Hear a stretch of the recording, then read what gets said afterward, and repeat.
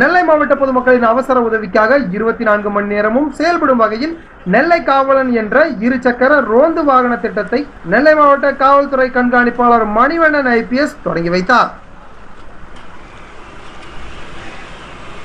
நெல்லை காவலன் திட்டத்தின் மூலமாக மாவட்டத்தின் எந்த ஒரு பகுதியில் இருந்தும் அவசர உதவி கோரும் பொதுமக்களுக்கு மிக துரிதமாக உதவும் வகையில் இந்த திட்டம் வடிவமைக்கப்பட்டுள்ளதாகவும் 4 சக்கர ரோந்து வாகனங்களில் செல்ல முடியாத குறுகிய பகுதிகளுக்கும் விபத்து போன்ற அவசர உதவிகளுக்கும் நெல்லை காவலன் ரோந்து வாகன காவலர்கள் செல்ல முடியும் என்றும் SP மணிவண்ணன் தெரிவித்தார்.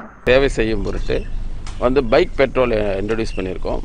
ஒரு காவல் நிலையத்திற்கும் இப்போ ஒரு பைக் பெட்ரோல் இன்ட்ரடியூஸ் பண்ணுறோம். அது பேர் நெல்லை காவலன்னு வச்சுருக்கோம். ஸோ அதை NK1, NK2, NK3 அப்படின்னு இருக்கும். ஸோ இவங்க முதல்ல எந்த சட்டம் ஒழுங்கு பிரச்சனையாக இருந்தாலும் பொதுமக்கள் பிரச்சனையாக இருந்தாலும் இம்மிடியேட்டாக ஃபஸ்ட்டு ரெஸ்பான்ஸ் அடுத்து கண்ட்ரோலில் கூப்பிட்டு சொல்லிவிடுவாங்க. இவங்க போய் இம்மிடியேட்டாக அட்டன் பண்ணுவாங்க. அதுக்கப்புறம் station house officers, inspectors, SIs எல்லாம் போவாங்க. ஸோ அதுக்காக முதல்ல இதை நம்ம திருநெல்வேலி மாவட்டம் முழுவதும் அறிமுகப்படுத்தியிருக்கிறோம். ஒரு ஸ்டேஷனுக்கு ஒன்று இப்போ அறிமுகப்படுத்தியிருக்கோம். ஒரு வண்டி 24 மணி நேரமும் காவலர் இருப்பாங்க. 2 காவலர் அந்த பைக்கில் இருப்பாங்க.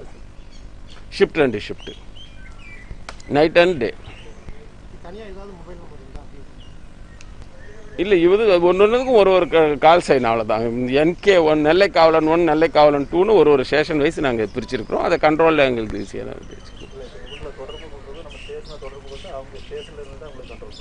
கண்ட்ரோல் எங்கே அங்கே மதுரை இதில் திருநெல்வேலியிலேருந்தே கண்ட்ரோல். அதுதான் NK1, NK2ன்னு அவங்க பேசிடுவாங்க. கண்ட்ரோலில் வர்ற கால்ஸ் இருக்கு இல்லைங்களா, அதையும் இவங்க அட்டன் பண்ணுவாங்க. காவல் நிலையத்துக்கு வர்ற காலையும் இவங்க அட்டன் பண்ணுவாங்க. அது இல்லாமல் வேறு ஏதாச்சும் பிரச்சனைகள், பொதுமக்கள் இது பிரச்சனைகள்லாம் டக்குன்னு இவங்க போய் முன்னாடி அட்டன் பண்ணிடுவாங்க.